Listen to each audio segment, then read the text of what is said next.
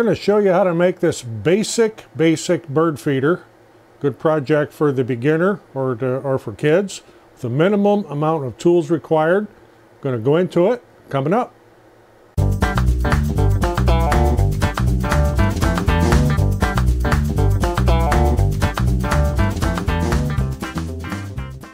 Before we get going on the build for these, I want to point out at the beginning here that this is meant to be a very basic beginner project or something for kids. If you're an experienced woodworker, this is going to bore you to death. I also am doing this without a whole lot of joinery or trimming edges, perfectly square. As you'll see as we go through this video, the cedar fence planks you get from the home store will not necessarily have all square edges, and that'll be reflected in this. I'm not taking the time to plane those down, run them through the joiner, do all that kind of stuff. This is meant to be very basic, very simple, and rustic. And whether you want to finish these or not with some type of finish, it's up to you. It is Western red cedar, and it will weather outdoors to a gray color, and it's fine in the weather. So I just wanted to bring that up before we got into the video. I'm Roger, welcome to the shop, and what I'm going to be showing here is how to build a very basic bird feeder with and I'll show the minimum amount of tools you can do it with. I will of course be using my table saw and my miter saw on that because I have it, but you don't have to have that. So what does the bird feeder look like? Unless you have a laser engraver, you're not going to be doing this, but you can paint something on there if you like, or a decal or something. I'm going to make one modification when I build this one here, is I'm going to raise the perch up a little bit, because after playing with this a little on the perch, it's a little tough for the birds to be able to reach in when the sea level gets low. This is made out of a cedar fence picket. So cedar fence pickets, you can get these at your home store. Pick these up at Menards, because that's where I like to shop. A couple things you need to watch when you're picking one out is try to get you won't find one not free, that'd be real hard. But try to find one that's not bowed. This one here has a bow to it, so try to avoid that. Try to avoid anything with a split in it, like this one here has at the top. So for this project, I'm going to be using this one here, and it does have some knots in it. And try not to get one that's cupped real bad. This was cupped a little, but it's not too bad. These are cheap, $3.69. So you'll need one of these. Unless you make a mistake, then you might need two. You will need some glue. I use Titebond 3 because it is weatherproof, waterproof, for above ground. You don't use it on the bottom of your boat. That's not what it's designed for. You're going to need some nails. I'm using galvanized 3-penny nails. The D stands for penny if you're new to this. You don't need to get a big box on you. There's smaller quantities you can get. You will need, for power tools, the only one you really need is a drill. It could be a corded drill, doesn't have to be a cordless drill. You'll need a couple of drill bits. This one here is an 1/8" bit, which we'll use to drill clearance holes for the nails so that it doesn't split the wood. You'll need a 3/16 or a 1/4" bit to put some drain holes in the bottom. And you'll need a bit to match the dowel that you will need for the perch. And I'm going to be using 3/8 dowel, so I have a 3/8 bit here. You can get this whole set of Max Built brad point bits. Brad point has a point on the very front. These are for wood. Don't be trying to drill steel or metal with these. And it keeps the bit from wandering around so you can get a more precise hole. These sets are inexpensive. They're about $10. Of course, they're made in China, but if you're just starting out, it's a good way to go. You need a pencil. Maybe a couple if you're like me, and they tend to walk away. You'll need something to measure with. Tape measure. I also use a ruler, a steel ruler, and a little square. These things are handy to have. You don't have to have fancy tools when you're starting out. This is a Stanley ruler. It came out of an old combination square. and I keep it on my table saw. I use it for all kinds of things. It also has metric on it, and I do some work in metric. And these little Empire squares, these are handy. Of course, they make bigger ones, but these little 6-inch squares, combination of squares, are real handy to have. So what else you're going to need? You're going to need a hammer. Gotta have a hammer. Okay, if you don't have power tools, you don't have a table saw, you don't have a chop saw, you can do this entire project with a handsaw, preferably a sharp one. This one's, I've had this one for years and years. It's not the sharpest thing in the world, but it could be done. You could also do this with a circular saw. You could do it with a jigsaw. You don't have to have a table saw. If you do, it's nice, because I'll show you why on a couple of these cuts. And they're basic cuts, no fancy angles or anything. Everything's just square. But for ripping some of these boards, table saw is nice to have. For cutting the pieces to length, obviously a miter saw, a chop saw is nice to have. If you happen to have one, make use of it. If you're doing this as a project to get kids into woodworking, maybe Cub Scouts, Boy Scouts, or your kids, grandkids, great-grandchildren if you're old enough, you can pre-cut all the pieces and then show them how to do this as you go. So we're going to get into a couple of details on this as soon as I get some stuff cleaned up here. Okay, these fence pickets are 6 feet long. You're going to need to cut some 12-inch long pieces. So if you are doing this on a chop saw, you can just make your mark and go on and cut. But if you're doing it with a hand saw or a circular saw or a jigsaw, you're going to want to have a good straight line to follow.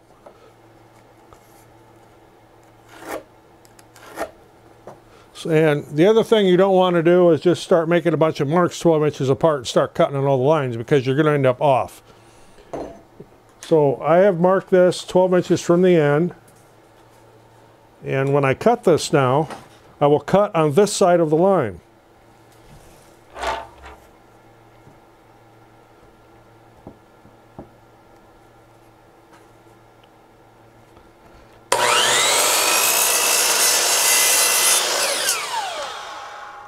And incidentally, if you're using a chop saw, don't just chop it.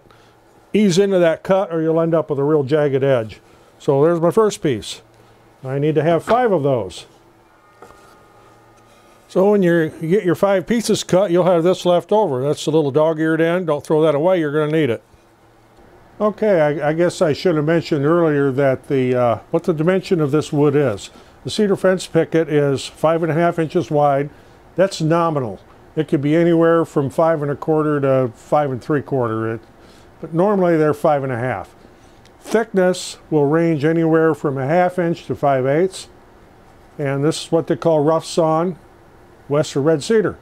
So at this point you should have these 5 12-inch pieces plus your little leftover. Next, you need to take 2 of these pieces and cut them in width down to 3.5 on one side. And if you do not have a table saw, you can do that with a circular saw. Be careful. You can obviously do it with a jigsaw. You can also do it with a hand saw. If you're, in any case, if you're doing it by hand, draw a line so you can stay on that line. Something else I should mention about these cedar fence pickets is that the cut on the edge is not necessarily square. You may end up with a little bit of an angle. In fact, this one here is about a 3-degree angle on one side. This is also cut just a little bit, but we'll work through that just fine. So what I'm going to do now is cut 2 of these pieces down to 3.5 inches wide. Of course, I'm going to use a table saw because I have one.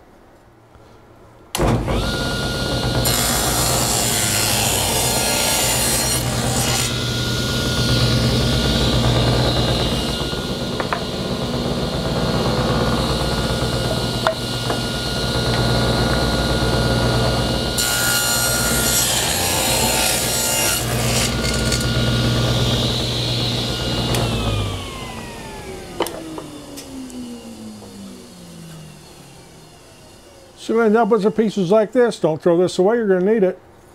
Okay, the next cut. You're going to take one of your 12-inch pieces and make 2 rip cuts, that's down the length, so that your finished product is 2.5 inches wide.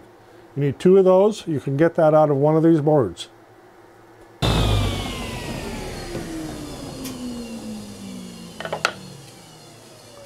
Yeah, I know you can't see what's going on that side of the fence. I'm not able to get a camera over there because of this small shop.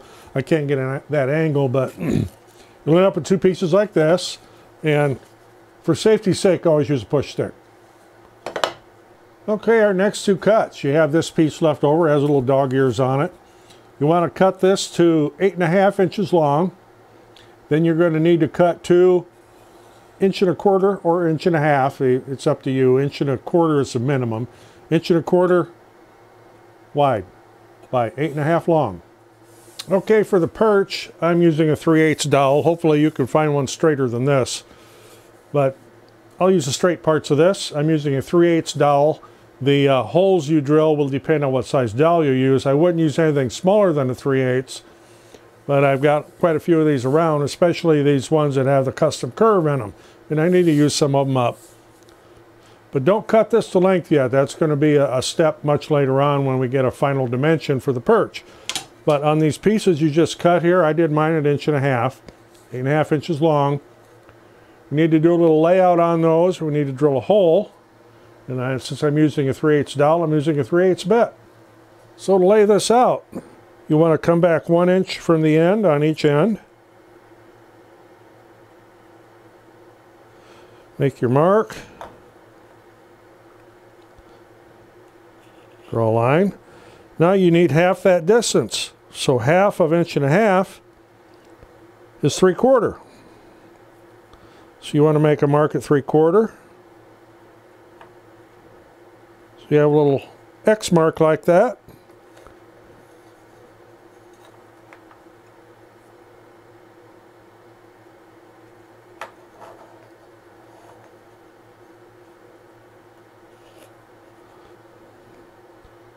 And at 3/4 in.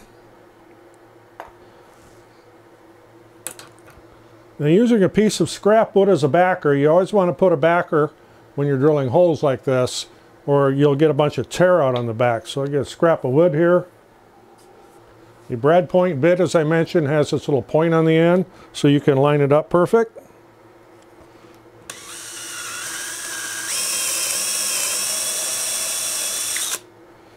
See, no tear out when you put a backer on there.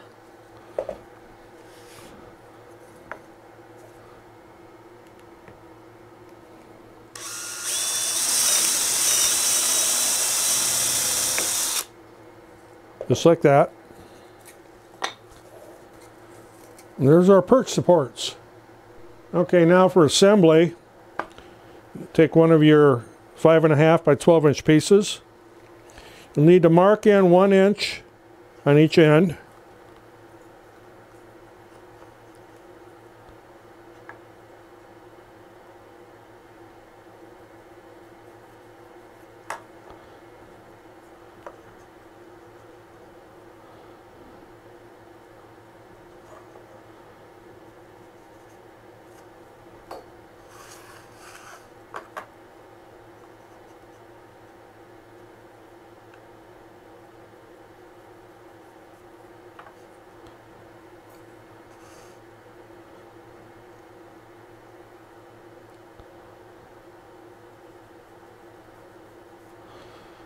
These are going to be your reference marks for putting your walls up, because these are the end pieces and they will fit right between those marks, like so.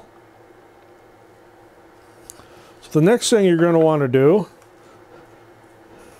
is come in 1/4 inch .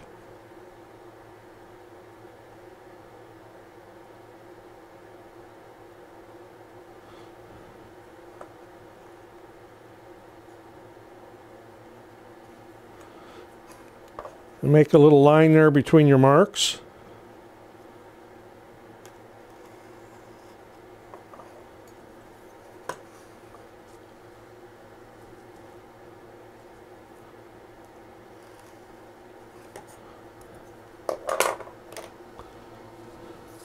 Then using an 1/8 inch drill bit,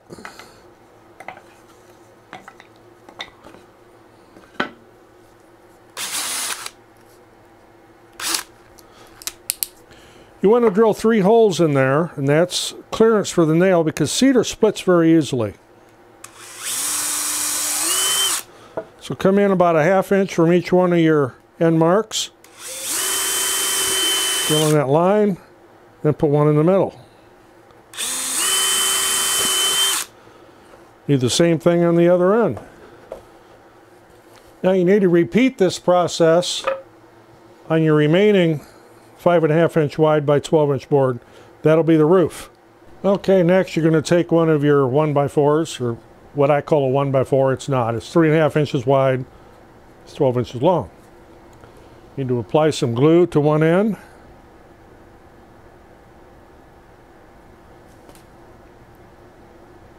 Spread it out evenly.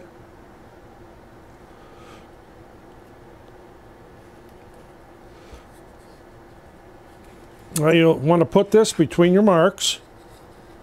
And there's a couple different ways to do this. Of course, you can't just lay it down unless you had a 1-inch spacer under there. What I like to do is stand it up, line my marks, and bring it up square.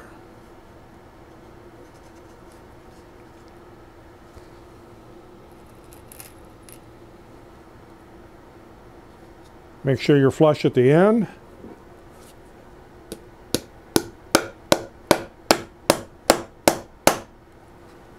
And I'm nailing right into a knot. How about that? Things don't always work out like you think they're going to. Okay, if that should happen to you,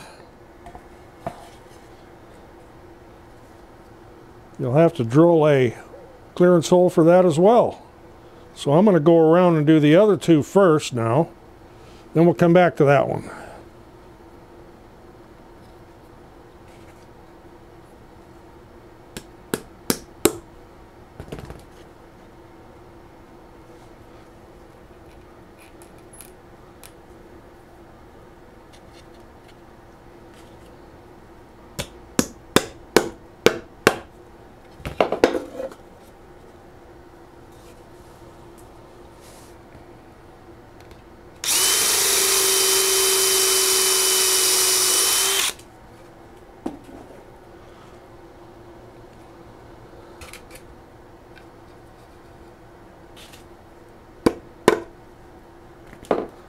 Now we'll do the same thing at the other end, hopefully without a knot.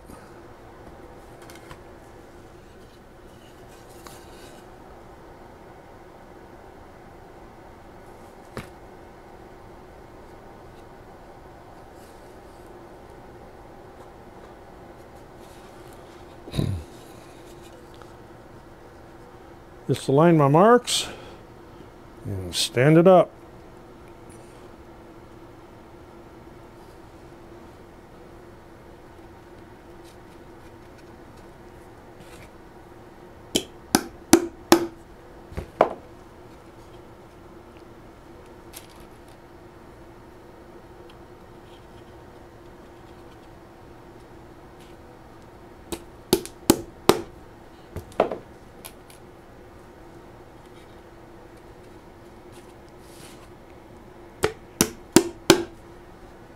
If you have some glue squeeze out, which is a good thing, just wipe it off.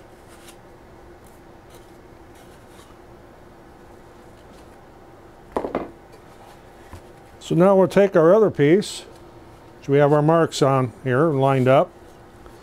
We'll apply glue to these 2 top surfaces and put this on there and nail it on. This piece has a little crown to it, as you can see here, so I'm actually going to put this side up. That way it'll help water run off. So this is very basic beginner, and with that deal with that knot, yes, I could have edited that whole thing out, but I'm going to show you that not everything works perfect every time.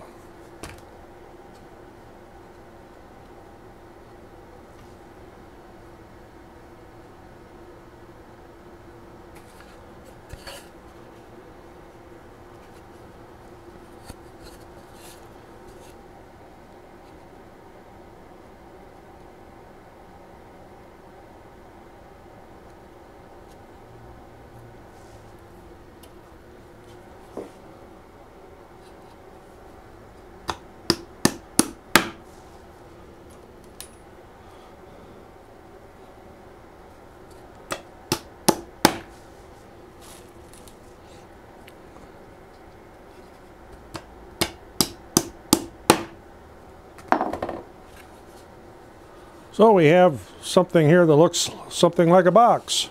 Okay, the next step here will be to put our feeder tray where the bird seed will be. That will be these wider pieces here like this. The narrow pieces are for up here at the top. So, but we got a use for those. In order to be able to nail this easily, set those down and set your bird feeder on top of them. That gives you good support while you're nailing on this surface right here. So you'll need to do the same thing here. You'll need to mark back 1/4 inch, both ends, drill 3 holes.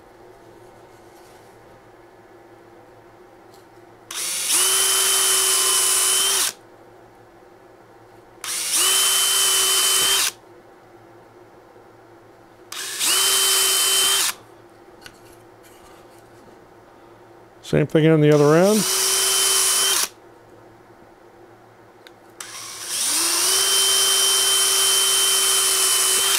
Another knot.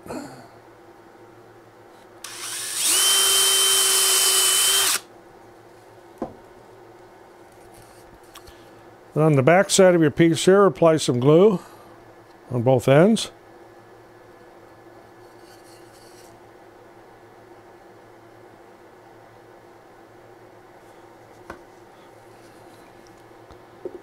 That piece just sits right there like that.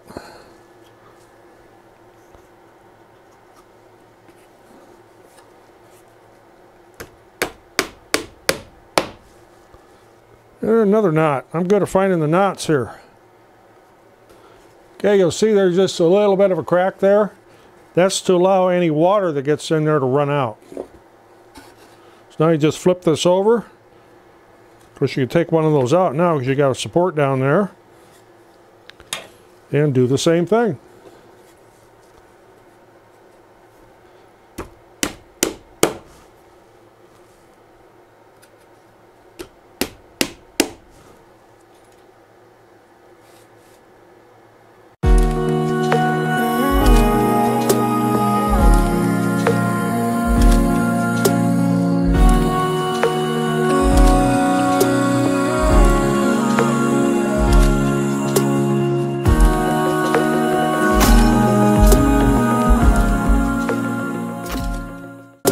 Okay, down to the next step here would be the pieces that go across the top.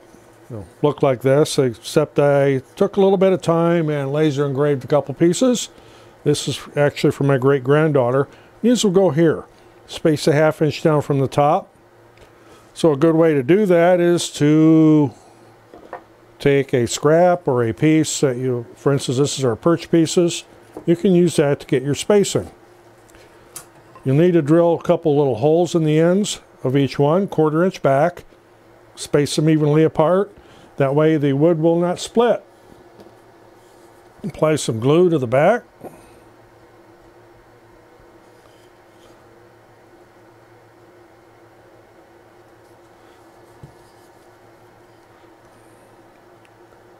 Get it set in place. Whoops.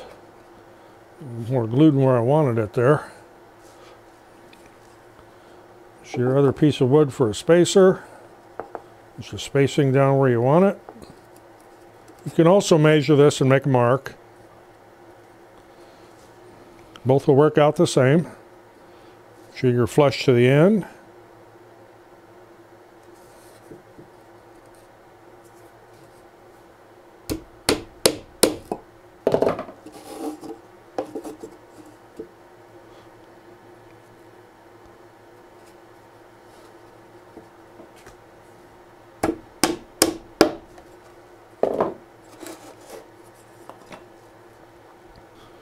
And incidentally, if you're going to decorate this top piece, I would sand it first. This has obviously been sanded before I laser engraved it. But you could sand that and you could paint something on there, or you could just leave it rough cut as it was. All right, our next thing is to put the perches on.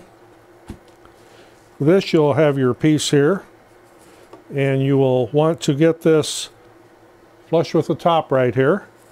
Bring that up flush. Yeah, you see a little gap down here. That's because this edge is not cut straight from the factory or from the mill, but that's okay. This is meant to be a rustic looking unit.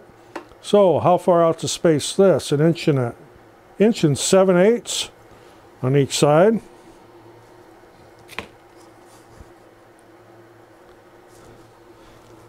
You want to make a couple little marks here. You have drilled some pilot holes for your nails so you don't split anything.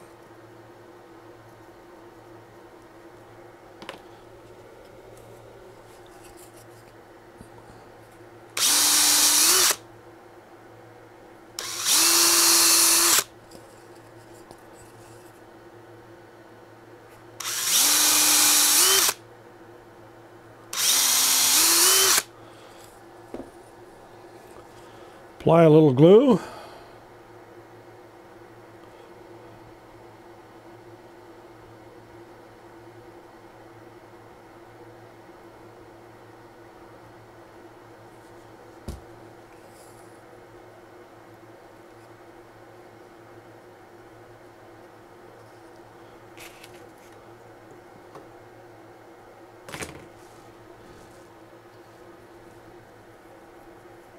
Well, you want to put your nails into these end boards. Don't try to go through here because the nail will go all the way through.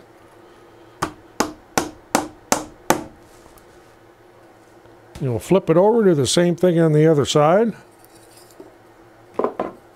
Okay, next we'll need to cut our dowels for our perches, and to do that, the reason we didn't pre-cut them was because the thickness of these things can vary. So we want this to be 13 1/8. So I'll cut a couple of dowels, 13 1/8. Guess I should make sure the other side's the same. And it is. So I'll cut a couple 13 1/8 dowels and I'll show you how to stick them in. Okay, this is pretty straightforward. You slide your dowel in from one end. So it's flush at both ends there like that. Stand it up. And right over the top of where your dowel passes through, drill a 1/8 inch hole. Just so it starts into the dowel. Don't get carried away there and drill all the way through.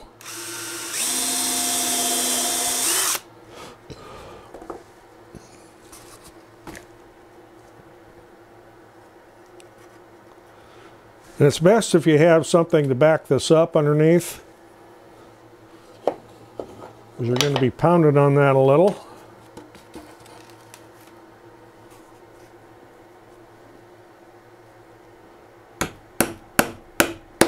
That'll keep the dowel from moving.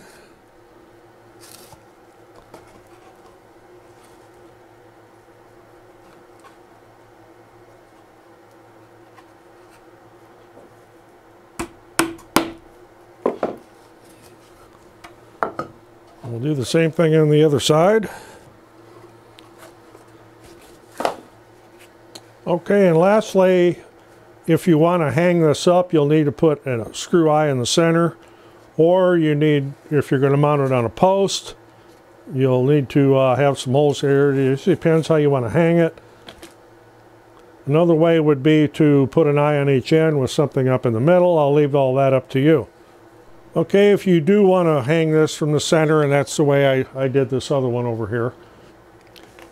The easiest way to find the center is take some type of straight edge, go from corner to corner, and somewhere close to the center there, make just a light pencil mark. I do the same thing the other direction. Where the two lines cross right there is the center. I have a screw eye here I'm going to put in. So all I'll do is do just a little bit of a starting hole right on that center mark. Just enough to get it started a little bit. I can take my screw eye, and it's best if you use one that's galvanized. This one's just zinc plated, so it'll probably rust. And you can just screw that eye in there.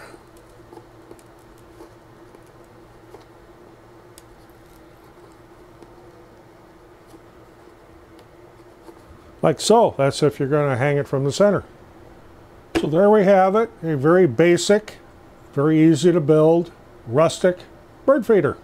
So what do you put in here? Well, bird seed. Well, yeah. I'm specifically going to use this with sunflower seed. for cardinals. My great-granddaughter loves to watch the cardinals, and we have a lot of them around here, and they have a lot of them around her house. That's why we have 2 of these bird feeders. No, this is not fine woodworking. Yes, there's a lot of things you could do to make this a lot neater. For example, on these edges here from the factory, on the factory pickets that are not smooth, but not necessarily cut straight, you can see in places because of that there's some little gaps. Yes, you could, if you want to take the time to even that out, you most certainly could, but this is meant to be a very simple project for either the beginning woodworker or something for some kids to do. It's also inexpensive. The cedar picket was $3.69. If you buy this eye, you can get a package of them for $1. You'll need some of the 3-penny nails. You need some glue. You'll need a dowel. This dowel, I think, was 99 cents for a 4-foot length, a 3/8 dowel. Yeah, you'll need a couple drill bits and that type of thing, but if you want to get some children interested in this, in woodworking and something they can build themselves, adults should be cutting the parts if you're using power tools, of course. But you could have the parts pre-cut for them and show them how to do this. No, there's no written plans for this. I did mention all the dimensions as we went through the video, so you could go back and jot those down if you like. This is not etched in stone. You could make this shorter if you wanted to. You could make it taller. You can make it longer. You can make it wider. Do whatever you like. But I wanted to do everything out of 1 fence picket, and this did it. The leftover piece was very small. If you have a problem with getting pickets that have too many defects in them, you may need to buy 2 so you can cut around the defects. So if you got anything out of this, appreciate getting a thumbs up. Always helps the channel. Otherwise, I'm Roger in the shop. Basic birdhouse for the beginner kids. Thanks for watching. We'll see you in the next one.